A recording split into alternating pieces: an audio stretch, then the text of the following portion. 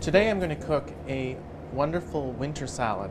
It uses roasted beets, blue cheese, and walnuts. So I've roasted the beets a little earlier so they could cool, and you roast them in a roasting pan covered with tin foil.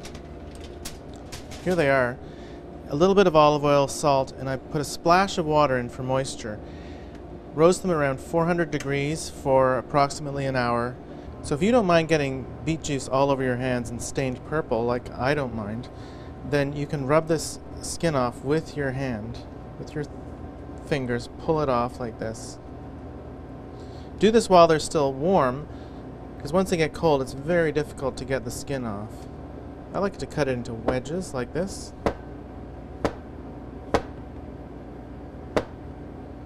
Just like so. Now I'm going to make a little dressing with shallot, sherry vinegar, and olive oil. So we need only about a tablespoon of chopped shallot. I want to add a little salt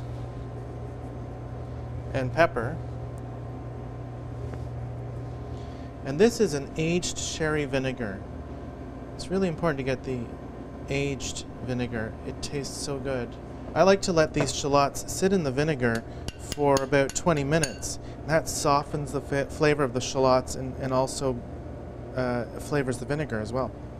So once the shallots have macerated in the vinegar for a little while, add the olive oil and finish the salad. I do about 1:1 on this dish, olive oil to vinegar. So I'm going to put a little bed of arugula down. Now I'm going to take some of these beets and just put these on here, scatter them about like so.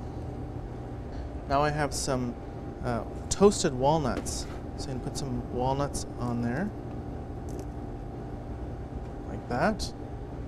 This is Stilton. You can use any blue cheese that you prefer. I'm just going to cut a piece off here, and I'm just going to crumble this over there like that. Okay.